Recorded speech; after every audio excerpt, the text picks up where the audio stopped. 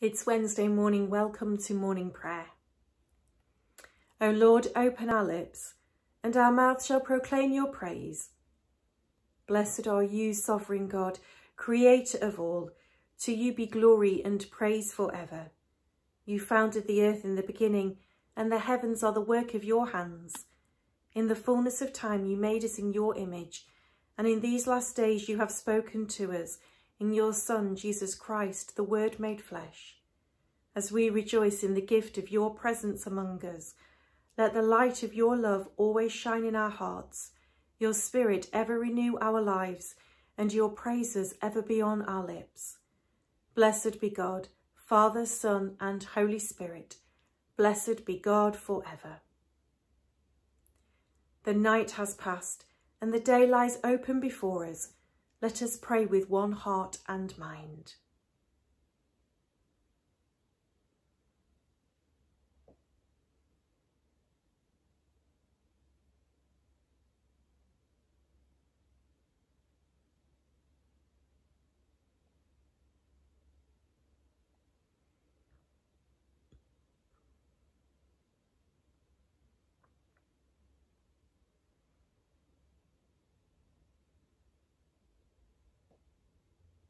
As we rejoice in the gift of this new day, so may the light of your presence, O God, set our hearts on fire with love for you, now and forever.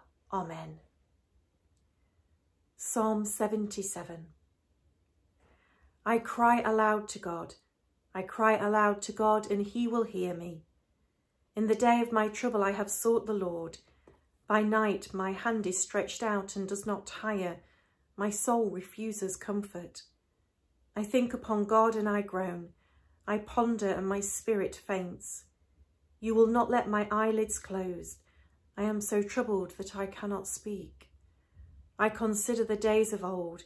I remember the years long past. I commune with my heart in the night. My spirit searches for understanding. Will the Lord cast us off forever? Will he no more show us his favour? Has his loving mercy clean gone forever? Has his promise come to an end for evermore? Has God forgotten to be gracious? Has he shut up his compassion in displeasure?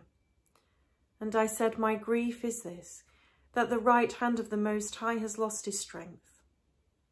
I will remember the works of the Lord and call to mind the wonders of old time. I will meditate on all your works and ponder your mighty deeds. Your way, O God, is holy. Who is so great a God as our God? You are the God who worked wonders and declared your power among the peoples. With a mighty arm you redeemed your people, the children of Jacob and Joseph. The waters saw you, O God, the waters saw you and were afraid.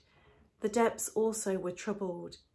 The clouds poured out water, the skies thundered, your arrows flashed on every side. The voice of your thunder was in the whirlwind, your lightnings lit up the ground, the earth trembled and shook. Your way was in the sea and your paths in the great waters, but your footsteps were not known. You led your people like sheep by the hand of Moses and Aaron. Glory to the Father, and to the Son, and to the Holy Spirit, as it was in the beginning, is now, and shall be forever. Amen. The canticle is a song of the word of the Lord. Return to the Lord, who will have mercy, to our God, who will richly pardon. Seek the Lord while he may be found. Call upon him while he is near. Let the wicked abandon their ways and the unrighteous their thoughts. Return to the Lord, who will have mercy, to our God, who will richly pardon.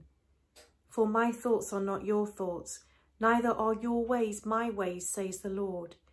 For as the heavens are higher than the earth, so are my ways higher than your ways, and my thoughts than your thoughts. As the rain and the snow come down from above, and return not again, but water the earth, bringing forth life and giving growth, seed for sowing and bread to eat, so is my word that goes forth from my mouth. It will not return to me fruitless, but it will accomplish that which I purpose and succeed in the task I gave it. Glory to the Father, and to the Son, and to the Holy Spirit, as it was in the beginning, is now, and shall be for ever. Amen. Return to the Lord, who will have mercy, to our God, who will richly pardon. We're reading from the book of Acts, chapter 23, beginning at verse 12. In the morning, the Jews joined in a conspiracy and bound themselves by an oath neither to eat nor drink until they had killed Paul. There were more than 40 who joined in this conspiracy. They went to the chief priests and elders and said, "We have strictly bound ourselves by an oath to taste no food until we have killed Paul. Now then, you and the council must notify the tribune to bring him down to you, on the pretext that you want to make a more thorough examination of his case, and we are ready to do away with him before he arrives." Now the son of Paul's sister heard about the ambush, so he went and gained entrance to the barracks and told Paul. Paul called one of the centurions and said, "Take this young man to the tribune, for he has something to report to him." So he took him, brought him to the tribune and said, "The prisoner Paul called me and asked me to bring this young man to you. He has something to tell you." The tribune took him by the hand, drew him aside privately and asked, "What is it that you have to report to me?" He answered, "The Jews have agreed to ask you to bring Paul down to the council tomorrow, as though they were going to inquire more thoroughly into his case. But do not be persuaded by them, for more than 40 of their men are lying in ambush for him. They have bound themselves by an oath neither to eat nor drink until they kill him. They are ready now and are waiting for your consent." So the tribune dismissed the young man, ordering him, "Tell no one that you have informed me of this." Then he summoned 2 of the centurions and said, "Get ready to leave by 9 o'clock tonight for Caesarea with 200 soldiers, 70 horsemen, and 200 spearmen. Also provide mounts for Paul to ride. Take him safely to Felix the governor." He wrote a letter to this effect. Claudius Lystus, to His Excellency the Governor Felix, greetings. This man was seized by the Jews and about to be killed by them, but when I learned that he was a Roman citizen, I came with the guard and rescued him, since I wanted to know the charge for which they accused him. I had him brought to their council. I found that he was accused concerning questions of their law, but this was charged with nothing deserving death or imprisonment. When I was informed that there would be a plot against the man, I sent him to you at once, ordering his accusers also to state before you what they have against him. So the soldiers, according to their instructions, took Paul and brought him during the night to Antipatris. The next day they let the horsemen go on with him while they returned to the barracks. When they came to Caesarea and delivered the letter to the governor, they presented Paul also before him. On reading the letter, he asked what province he belonged to, and when he learned that he was from Sicilia, he said, "I will give you a hearing when your accusers arrive." Then he ordered that he be kept under guard in Herod's headquarters. Here ends the reading.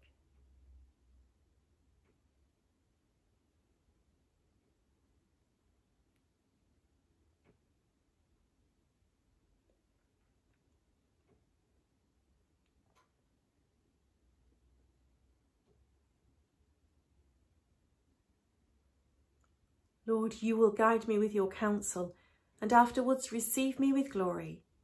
Lord, you will guide me with your counsel, and afterwards receive me with glory. For I am always with you. You hold me by your right hand, and afterwards receive me with glory. Glory to the Father, and to the Son, and to the Holy Spirit. Lord, you will guide me with your counsel, and afterwards receive me with glory. A Song of Redemption. Christ is the image of the invisible God, the firstborn of all creation. The Father has delivered us from the dominion of darkness and transferred us to the kingdom of his beloved Son, in whom we have redemption, the forgiveness of our sins. He is the image of the invisible God, the firstborn of all creation. For in him all things were created, in heaven and on earth, visible and invisible. All things were created through him and for him. He is before all things, and in him all things hold together. He is the head of the body, the church. He is the beginning, the firstborn from the dead. In him all the fullness of God was pleased to dwell, and through him God was pleased to reconcile all things. Glory to the Father, and to the Son, and to the Holy Spirit, as it was in the beginning, is now, and shall be forever. Amen. Christ is the image of the invisible God, the firstborn of all creation. And so we pray.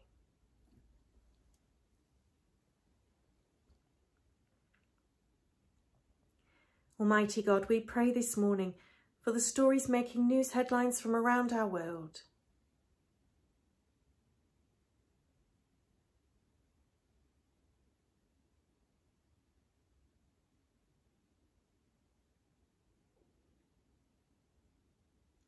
Father, we pray today for those areas that are struggling with violence and unrest.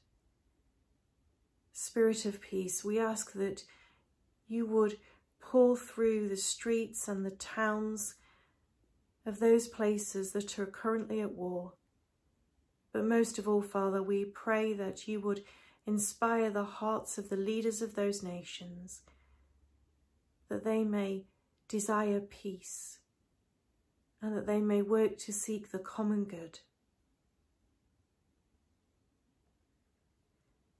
Father, at home we pray for our social services and all whom they will help today. We pray for those who work in the criminal justice system and for the victims and perpetrators of crime. Father, we pray for the work of aid agencies in our own country and around the world, praying especially for those who are working in difficult and violent areas. And Father, we pray for those whose home is not a safe place to be. Lord, in your mercy, hear our prayer. As our Saviour taught us, so we pray. Our Father, who art in heaven, hallowed be thy name. Thy kingdom come, thy will be done, on earth as it is in heaven. Give us this day our daily bread, and forgive us our trespasses, as we forgive those who trespass against us. And lead us not into temptation, but deliver us from evil. For thine is the kingdom, the power and the glory, for ever and ever. Amen. So the Lord bless us and preserve us from all evil, and keep us in eternal life. Amen. Let us bless the Lord. Thanks be to God.